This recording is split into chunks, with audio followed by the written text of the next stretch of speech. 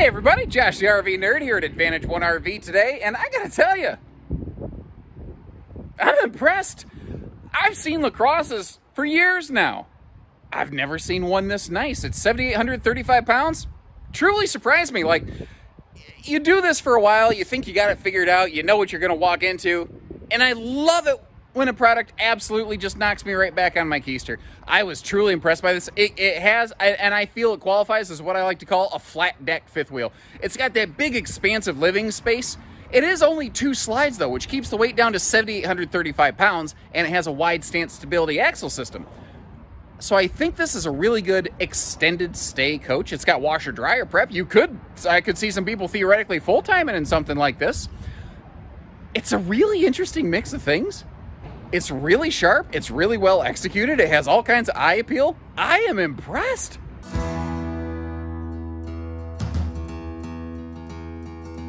And I know it sounds like a real salesman-y thing to say, oh, forget it's a travel trailer. It's like a fifth wheel. Hang with me a little bit. I think you're going to see why I say that.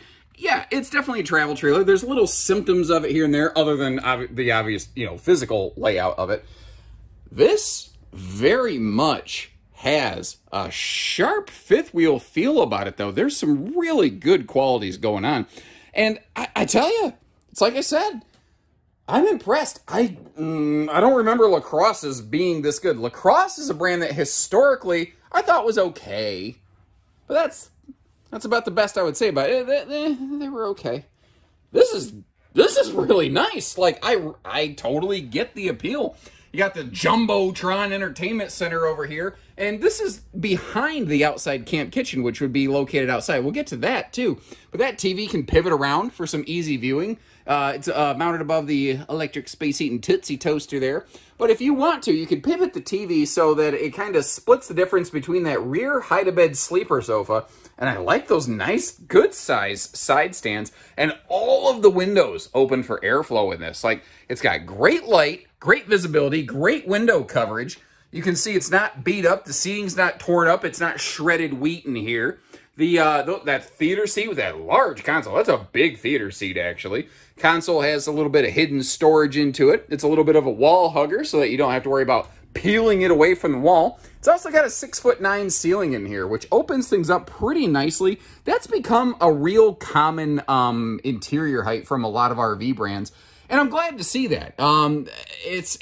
It gives you that extra space you're really going to want here. Now, zooming over into the kitchen, one of the things I want to make real clear on this is that is not a 12-volt refrigerator. That is an LG 110 fridge. It does have an ice maker in it, though. And that's another one of those things that makes me kind of feel like this is definitely going to be something that you want to use at a destination. But remember, I keep saying it's got like fifth wheel feels in it. So you got a residential refrigerator, you have an ice maker, you have that big residential-sized convection microwave, you have that 3-burner sealed stovetop like something straight out of a Montana. You saw nothing but wide open storage below that, because one of the interesting qualities on this RV that actually I kind of like, and I think there's more market for this than a lot of people are willing to admit. There's no traditional oven in here. There's no propane oven.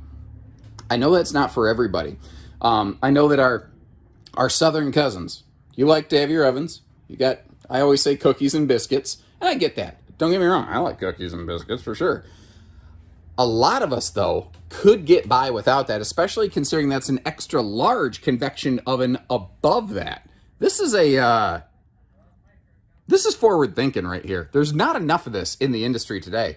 And when you close it all up, it's nice and clean, but man, there was a lot of good storage in here. Everything's very sharp and angular in appearance. Not like physically sharp, you're going to jab yourself on it. Thankfully, though, those solid surface corners are rounded just a little bit. And the dining and the viewing over here on the door side, those giant atrium-style windows is what Rockwood used to call them. I don't care if you're sitting at the theater seat, if you're at the dining, this is kind of your view over here. Actually, I'll take a seat. This is the left-hand theater seat. This is exactly what you see right here. So you can be involved with the campsite chef or the drinkmeister, because everybody knows the party ends in the kitchen because that's where the food and drinks are. You have amazing views of what's going on your campsite. You probably have a good line of sight on your own little fire pit even. If there is just 2 of you, consider taking 2 of those chairs out of here and just, I don't know, store them anywhere else, frankly. You'll leave them at home. And just have a nice little 2-person dining arrangement there. You're directly across, again, from that entertainment center. And, I mean, here's another thing. The TV's not mounted, like, all the way up to the ceiling. It is at a true no neck wrecker angle right here. And it doesn't matter, again, if you're sitting there or if you're over here on the sofa, just kind of chilling and lounging. You don't even really need to pivot the TV, although you could. And it's a very comfortable experience in here. I mean, tell me I'm wrong. Does this not have fifth wheel feels going on in it, guys? Now, we've gone from one seat to the other, and I'll give you $1 if you can guess which seat I'm sitting on currently. We're hanging out in the bathroom right now, and I want to point out just some of the other nice details here. I like that level exchange. I know some people don't. I find them very aesthetically pleasing. It opens up a couple nice little pockets right here. But it gives you, okay, here's where my blow dryer, shaver kind of stuff is going to go. Wash your hands, toothbrush kind of stuff over there. I like the extra shelf above. Like, there's some handy space. And then once again, we've got some of those fifth wheel kind of feelings here. Like, that's a big shower. That is a big shower. For a travel trailer? Are you kidding me? I've only seen a couple things like a Jayco Eagle that will do the big oversized, almost fifth wheel style showers like this. And again, with this having that 6'9" ceiling, if you're 6'3" or shorter, you'll definitely be able to stand in there no problem.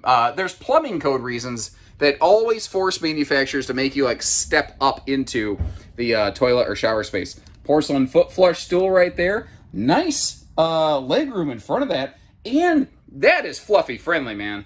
If you're a little thicker in the hips or the shoulders or whatever, you're a bigger person, a bigger lady, you've got more than enough room in there. Sliding privacy door here to the bedroom. And this is definitely, it's not a bedroom slide model. That's one of the other things here. It's, you know, if you're going to spend some extended time in it, but maybe not necessarily living in it, that's kind of the idea behind the difference here.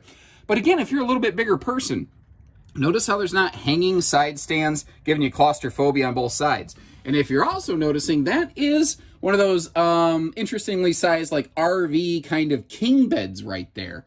So there is still enough room, I think, to get around the bed. But now we just have a nice wide open space where we get to relax at night. Also, you may have noticed this does have a second air conditioner installed here. That is a dump AC, meaning it's just going to flood this room with all that cold air. So if you like sleeping in an icebox, this is the RV for you. Now, if we flip around here in the bedroom, you see why I kind of call this a flat deck fifth wheel. Instead of a bed slide with a front closet, you have a closet kind of built into the bedroom-bathroom exchange wall, but you might have noticed combo washer-dryer hookups in there. And then down below, couple dresser drawers. This is actually very similar to the upper deck of a lot of the Jayco Eagle HTs that are produced today. And I figured as long as we're spinning around, I'd go ahead and close the slides and show us the RV in road mode. Obviously, the bathroom's on the right. Creedence Clearwater has a song about that. We got the entry door on the left, and we're done. That is just about the end of our road mode tour. You can get to a little bit of pantry space here, but this is definitely a model made for having the slides deployed and being used at a destination, but I didn't want to just gloss over that. I wanted to take the extra effort to show you everything that I could. Man, that is, it's just got a good look to it. You know, it just, the right curves, the right lines, the windows all in it. It just aesthetically, it really attracts me. You see the protective slide awnings over both of those big slides. And again, out here, we have this camp kitchen space, which remember, now we have 2 refrigerators. So this is saving us from having to trek in and out of the RV all day, trekking dirt around. You can keep your bottled water and your barley pop out here in Dad's medicine cabinet. That's a little cooktop, and if you're not using that, it's just a stainless steel prep space or a place that you could gut some limes for your drinks or whatever. It's a sharp arrangement here. Ooh, something I just noticed. That's interesting. The ladder folds. Maybe if you want to put a bike rack or something on the back, you could do that. That's interesting. All right, well, moving on up. We have our wide stance stability axle system here. You can see right on the screw, easy tow. What that's going to do, because it is still a pretty long rig, is it's going to like make it cheat the wheelbase. It will tow like it's a little bit shorter. It adds some extra stability. It takes a lot of the bouncing and jouncing out of transit. It is not a replacement for a proper weight distributing anti-sway hitch. It's a supplement to that, where if you've got a shorter wheelbase vehicle, a shorter length vehicle, it's going to help you, because a longer trailer like this could push you around the road. If you're not sure what your vehicle can do, call our team. We'll make sure you're getting matched up safely. And look at all this stuff. The folks are moving.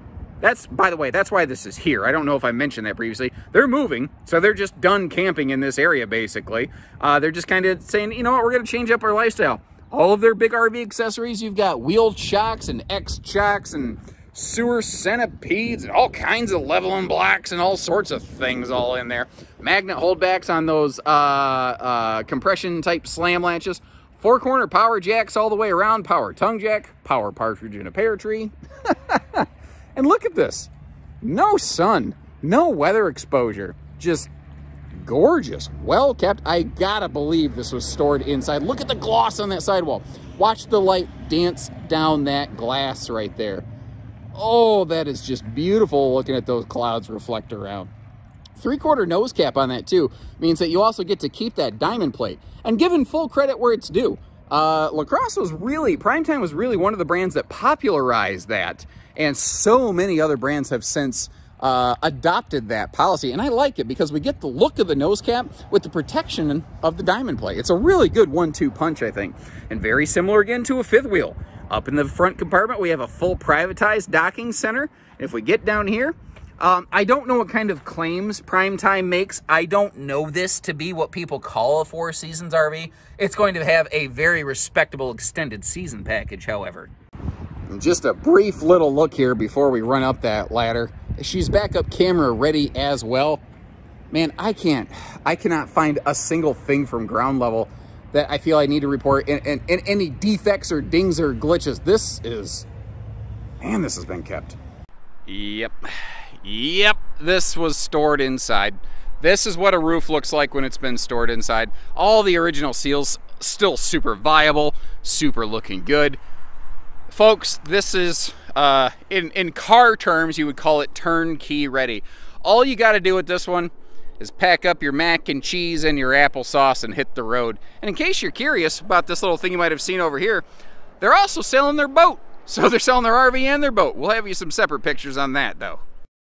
What do you think? Am I crazy? Is that sharp or what? That is a nice coach right there. I see the attraction. I really never did before, but I feel like that these guys are putting it together. They're putting together a heck of a package. You like what you see? You want to make it yours? Give us a call down here at Advantage One RV. And if you haven't done so, please take a moment to either like, subscribe, do both, leave me a comment. Let me know what you like about it, any questions you might have, and I'll do my best to fill in the blanks. I leave you a link in the video description to see if it's available and what the sellers are, their asking price is, because I don't have that information available to me at the time that I'm recording, sorry. Short of that, give us a call. Love to hear from you. Take care, stay safe, have fun, and have an A1 day, everyone.